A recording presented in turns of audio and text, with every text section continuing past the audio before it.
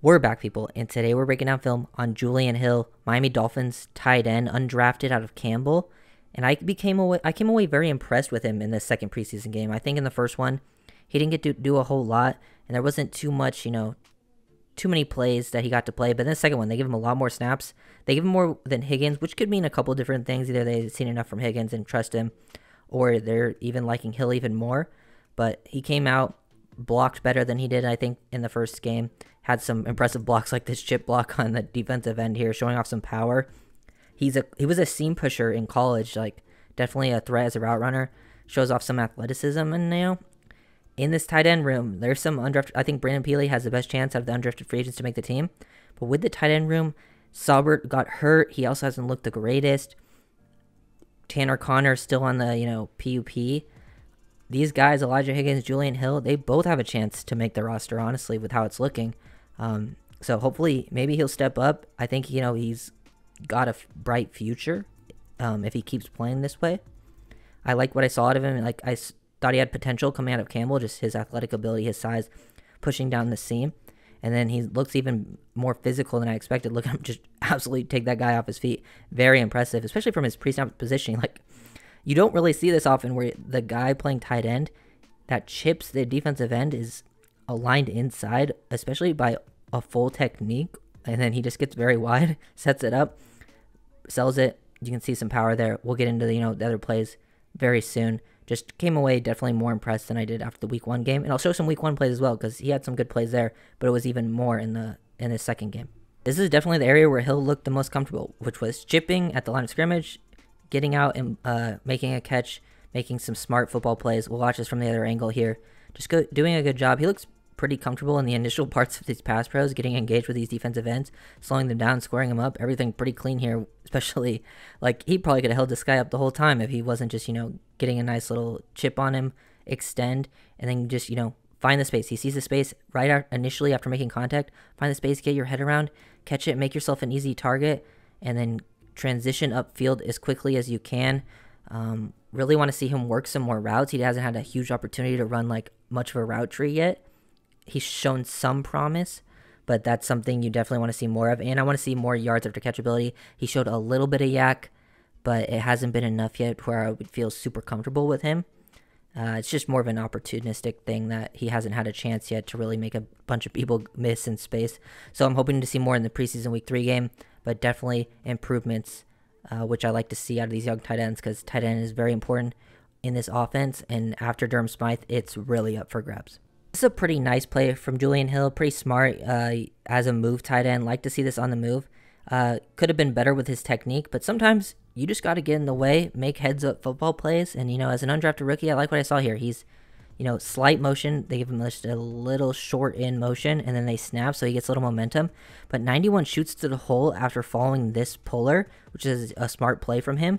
And Hill kind of feels this, so he slows him down. He gets that left shoulder into him to slow him down, which if he just exploded through, he had a good chance to make this play on the running back. But he slows him down just enough, but still is able to go through with his block and get his body on the corner there. He gets pretty bad hand placement, could have been better, but with where he is, he could have just held on. So it's nice he just kind of throws his hands up, doesn't get the hold, but he just puts himself in a position to, take those guys away and gives, Ahmed the angle there to get to the edge. Very impressive to at least get his body on 2 guys.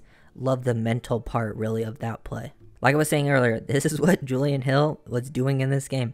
Initially blocking, then releasing out after that. Looking very comfortable. Would like to see, obviously didn't make the guy miss after the catch. Just not a huge opportunity. He probably could have felt it a little bit or been a little more anticipatory.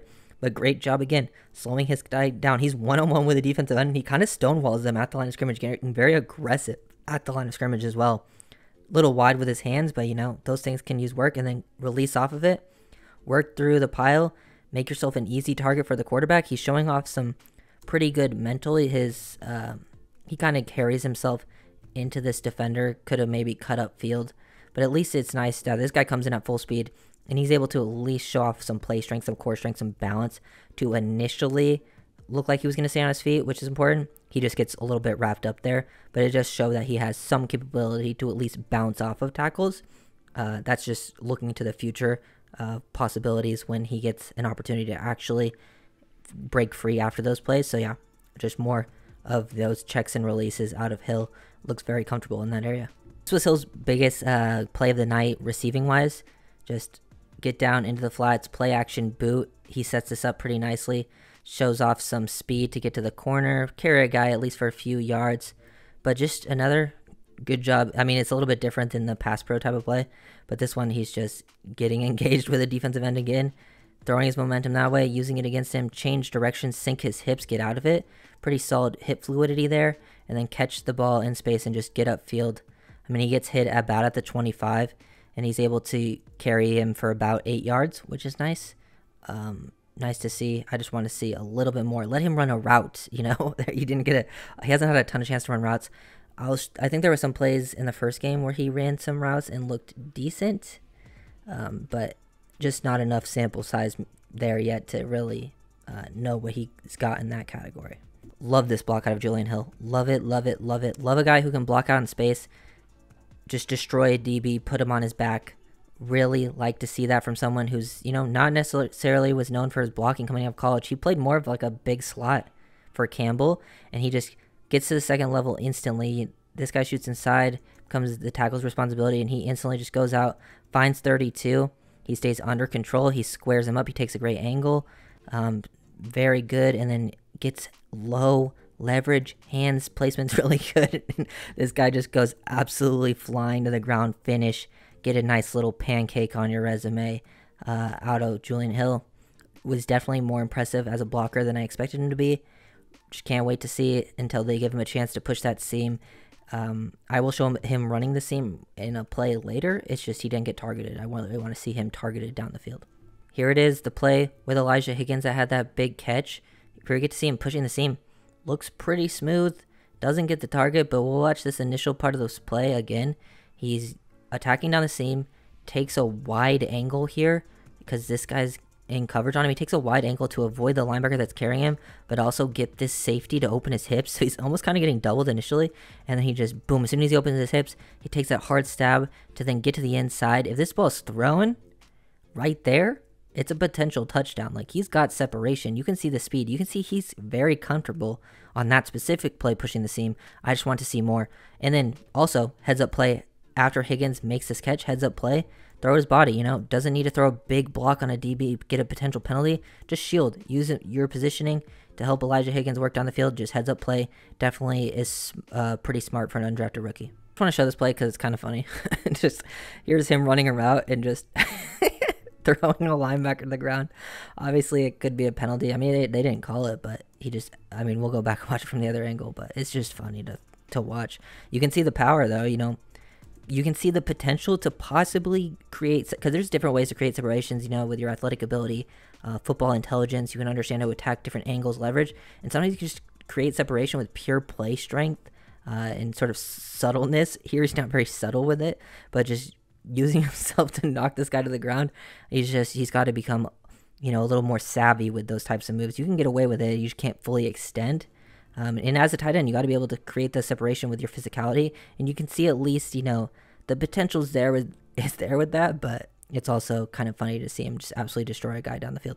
Last play that we're going to break down a pretty impressive run block where he's an inline tight end, which is nice to see. Just him blocking in different areas, just creating some displacement there on his defender. This is a really good, actually, by a lot of people blocking. I broke this play down in Elijah Higgins and Robert Jones film because they both did a great job when they're pulling, and Hill is just down blocking here, and this guy ends up being straight ahead of him, but he gets down. He's trying to help on the combo, but he doesn't.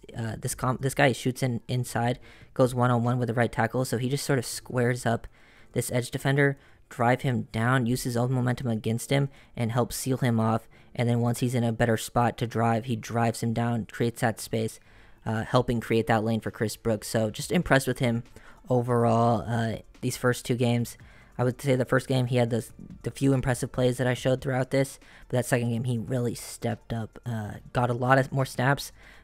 Either that means, they wanted to see more out of him, or he was potentially, on the lower end of the roster, and they're just like, we got to throw some guys out there late. But he was playing pretty early on. He was also playing very late on, so it's just could mean multiple different things, really. So, but with the tight end room, he has a chance to make this team. Let me know what you guys think down below, and make sure to like and a comment. I just said that basically, and subscribe. So, and I'll see you guys next time. Peace. I'm gonna talk really deep because everyone thinks I'm a child, which I'm not a kid, by the way, but whatever. Later, guys.